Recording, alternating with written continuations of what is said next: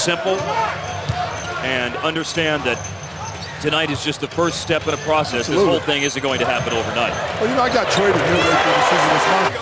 Corey Joseph misses. Joseph shooting 50% from the floor this year and averaging 9 points a game. That's what you get when you play behind one of the best point guards in the league. Nice and high. And it goes in for Chandler. I'm telling you, you're playing hard right now. As you would expect them to do. Parsons drills it. They're halfway back, trailing by 6. Screen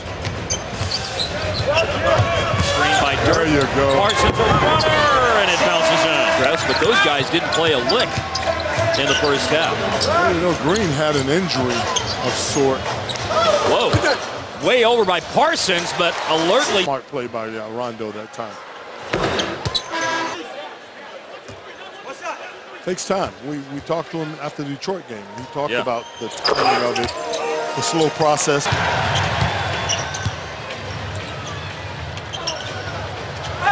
There's Parsons on the cut. Rondo the pass. Chance to tie the game. You will flash a big who is a really good passer to the middle circle of the zone. Can they hold him off?